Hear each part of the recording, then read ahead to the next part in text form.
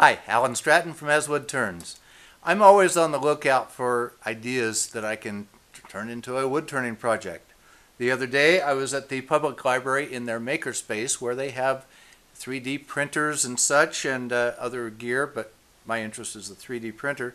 And they had this weird looking little bunny, but once you put an egg in it, it looks great. Actually, their version was to hold a chocolate egg, one of those foil wrapped from Cadbury, but why not make it so that it can hold a wooden egg also?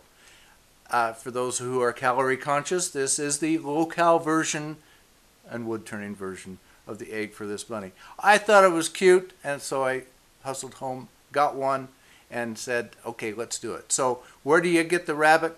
Well, find your makerspace in a local library, download the pattern from Thingiverse, and you're off and running, and you know how to make the eggs, or at least I'll tell you how in this video. Meanwhile, remember that best way to hold on a round thing is the wooden collet chuck that we showed a couple of weeks ago. Goes in a standard wood turning chuck, and make them up in strips, so it looks like I have 2 more before I need to make another batch. So let's go ahead and make this low-cal egg for Easter. This chunk of laminated wood has been laying around my shop for a long time. I don't remember what project it came from. It's probably walnut, maple, cherry, and maybe something else.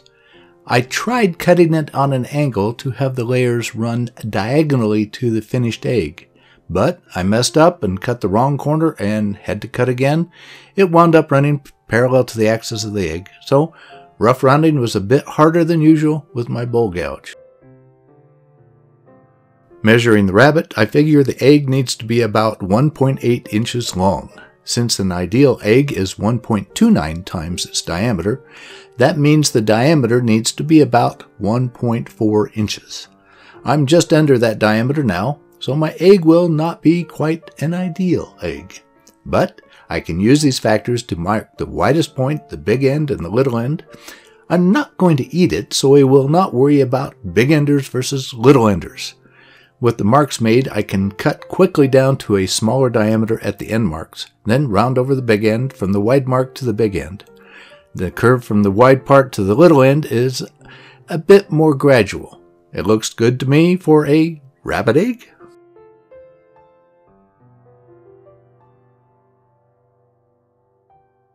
Now for sanding. Since the egg is so small, I'm starting with a 120 grit. 80 grit would reduce the diameter too much. I progressed up to 400 grit.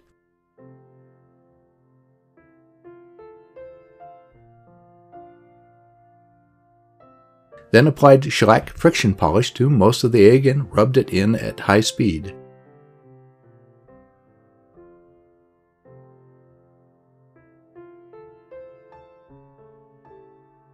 Now to finish both ends. Yes, I could hand sand them.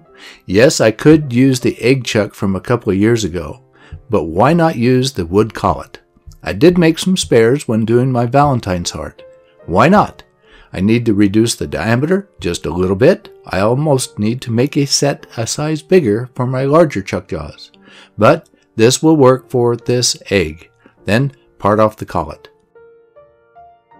Then bore out the center at 1.25 inches, which is about 50 thousandths too small. With the paper joint between the wood pieces, the collet separated with only finger pressure. Whoops, I forgot the recess for the rubber bands, but that's okay. I don't need to use a tool on the little end. Sandpaper will do fine before applying shellac and blending it back to the previous finish. I'm swapping the egg around to finish the big end. I'm liking the wood collet much better than the previous egg chuck. It holds fine. I don't have to size a ring to fit the egg and the PVC fitting. The collet's easier. I may never use this wood collet again, but that's okay also. They are easy enough to make that they can be single-use collets.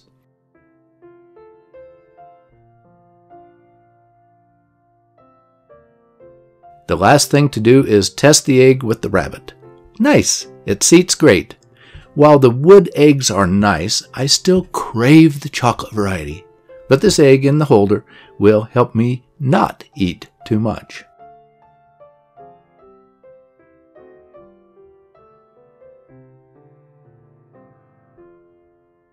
There's still time before Easter to get a rabbit printed and to turn multiple eggs from scrap wood.